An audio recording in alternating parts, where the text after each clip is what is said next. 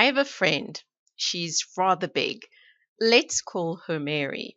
Since I'm obsessed with body chemistry and understand the problem with being overweight is not aesthetic, but biochemical, I find her fascinating. You see, despite being morbidly obese, metabolically, she is in perfect shape. Her blood pressure is normal, her cholesterol levels are normal, her sugar levels are normal, her triglyceride levels are normal. Now, I won't go so far as to say that she is in perfect health. She has a multitude of issues, but her complaints all revolve around aches and pains brought on by the fact that she is carrying a seriously heavy load. They are not metabolic. Now, Mary is big all over. This is so very different from my body. My legs look like I'm an Olympic athlete. Pretty much no butt to speak of. My bigness is all round my belly. Officially, I'm normal weight with a BMI that comes in under 25, which is the official cutoff for fatness in white people. The numbers are a little lower for some ethnic groups. Unfortunately, despite my perfect BMI score, metabolically speaking, I teeter on the edge of metabolic derangement. The only thing that keeps me from sliding off the precipice to some serious health issues is continued vigilance. I watch what I eat, when I eat, with whom I eat. I exercise regularly. I manage my light exposure. I get enough sleep. You get the picture. Now, on the plus side, this is why I know so much about how to create better body chemistry and why I do what I do. I want to empower people to avoid metabolic mayhem. So when it comes to Mary, I have to confess, I am a little, actually, a lot jealous. Part of me thinks those fat cells will eventually catch up with her. It's just a matter of time. And this is what she believes too. So she is always dieting. It's 3 kilograms off and then 4 kilograms on. But as I've watched her expand and contract over the years, I've come to the conclusion that this is very unlikely to happen. She has some kind of magic that protects her, and I wish I knew what it was so I could get a little. Now, this is not what your average health guru believes. They're pretty sure the excess fat cells do catch up with you sooner rather than later. So, is it true? Does obesity always kill? Join us for this episode of Better Body Chemistry TV as we probe whether if you're seriously fat and healthy, you're doomed to cross a line and become metabolically deranged. Better Body Chemistry TV is brought to you by Dr. Sandy, a scientist turned gremlin buster, helping you battle sugar gremlins, heifer lumps, and other health horribles through better body chemistry. Remember, small things can make a big difference to your health. Now, a group of researchers from Washington University decided to test the theory. The team enrolled a group of heavyweights into their study, and instead of cutting calories, they fed them more, much, much more. So they got heavier and heavier. Now, in the group of heavyweights they signed up for their study, they identified two distinct groups.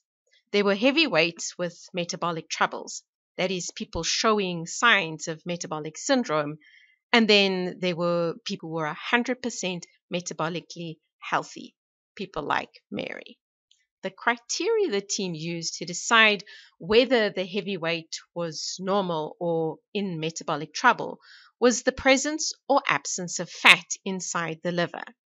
This is a biomarker for insulin resistance. Fat in the liver signals excess fat is no longer being stored exclusively in adipocytes. Despite the differences, they were equally fat. The two groups had very similar BMIs at the start of the study.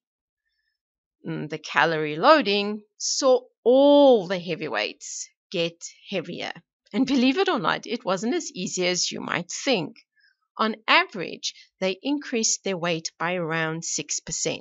Now, most of the weight gain was indeed fat. Fat mass increased by approximately 10%. The consequences of the weight gain, however, were markedly different.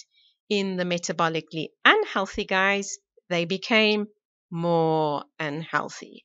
A variety of health parameters slipped, most notably their insulin levels, triglycerides, and blood pressure went up.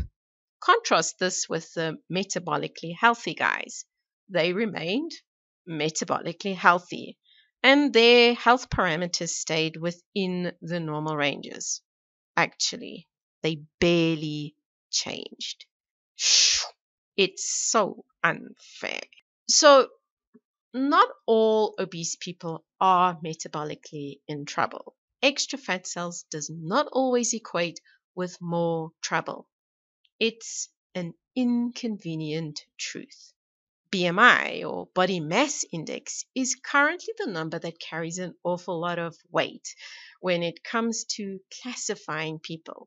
A normal BMI is somewhere between 18 and 25.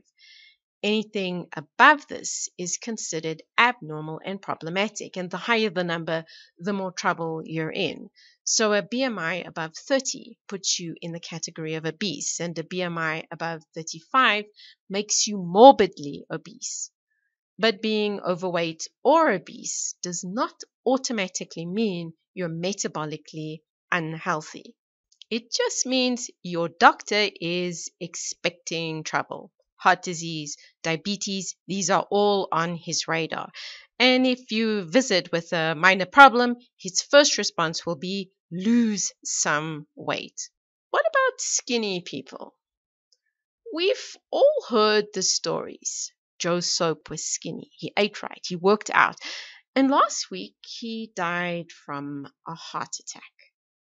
How could this be? Well, his BMI betrayed him. You see, when he visited the doctor assumed that he was okay because the doctor believed obesity causes insulin resistance. This study hints it's a lot more complicated. What if obesity is not the cause of insulin resistance? Instead, insulin resistance is the cause of obesity. The implications of this are mind-boggling and far-reaching because it raises the question, what causes insulin resistance? Genes are only part of the story. Is it bad bugs, circadian disruption, specific chemicals? Could it be the way we're processing our food? Or maybe cell phones and cell phone radiation are to blame? Is it all of them? Or something completely different? BMI actually tells you very little. The reality is that a percentage of skinny people have seriously defective metabolism. Now, the exact percentage probably varies according to where in the world you live, but it's generally around 30%. On the flip side, a percentage of overweight obese people have excellent metabolism. Again, the exact number varies and often depends on your definition of metabolic health. But it's estimated that around 30% of people who, on first glance, would be considered heart attacks waiting to happen, in fact, have happy, healthy hearts and blood vessels. Now, to be fair, if you look at the official criteria for metabolic syndrome, BMI is not there. Waist circumference is, but this detail is often lost in translation. Fat cells are not actually the health risk.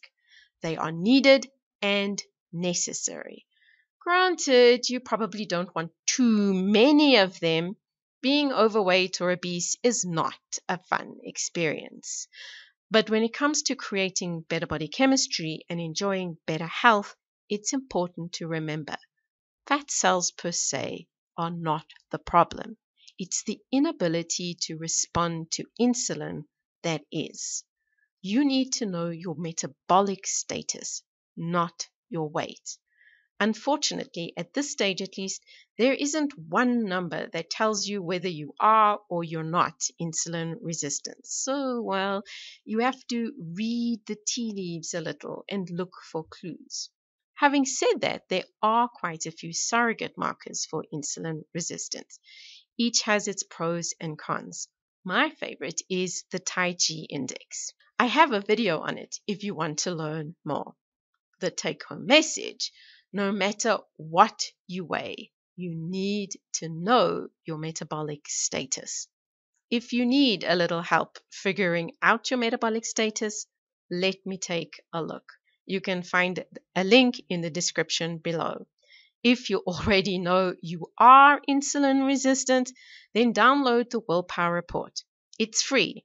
In it, you'll discover 10 things you can do to improve your situation and begin the journey today to creating better body chemistry and better health. Here is the reference that I've used to tell today's story. If reclaiming your health is your hobby, but you're tired of all the health info that is biased by politics and economics, and you want the real science, but you need a little help understanding it, be sure to subscribe to our channel so you catch future episodes of Better Body Chemistry TV. Thank you so much for watching, and I'll see you next time. Remember, small things can make a big difference to your health.